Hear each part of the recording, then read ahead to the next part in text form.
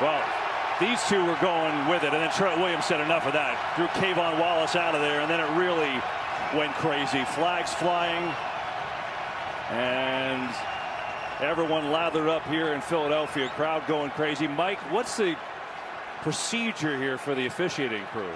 Well, New York, since there was a penalty called, can look at all of this action and determine if anyone's to be thrown out or how many are to be thrown out. They'll throw out Williams. They're going to throw him out for that slam down on the ground.